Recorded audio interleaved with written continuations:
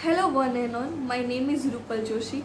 I am a research scholar at Department of Chemistry and Forensic Science, Bhakt Kavi Narsi Mehta University. I am a participant of the coursework organized by the HRDC Department, Gujarat University.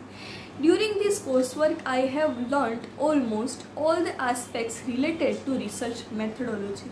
I have learnt many resources to carry out my literature survey, tools for the writing research paper, and use of internet and computer for the academic purpose and research ethics. The complete coursework covers maximum all the topics related to research, like how to check the plagiarism, how to write a research proposal and bibliography.